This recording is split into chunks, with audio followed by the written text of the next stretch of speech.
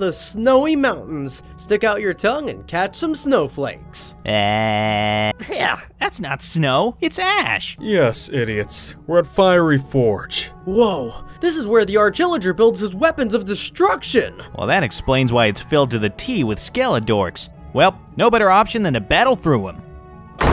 Okay, there might have been some better options. Heads up, looks like we're about to run into some old friends.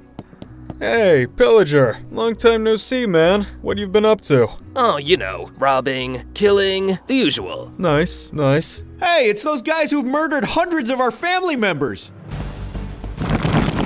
Ugh, damn it, old man! Sorry, Sonny. Hey, it's like a cool little house in here. In fact, I'm staying in here. It's safer. What? No, dude, come on, we gotta make it to the core. Get out of my room! You're not my real dad! Man, I don't mind those skeletons and vindicators, but what I really hate are redstone golems. Oh god, there's one behind me, isn't there? Did you just backhand me? Run!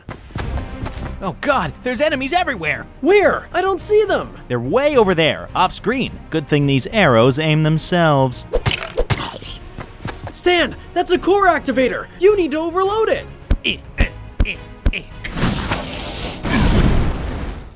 Oh god, don't look now, but there's a giant redstone monstrosity behind you! What?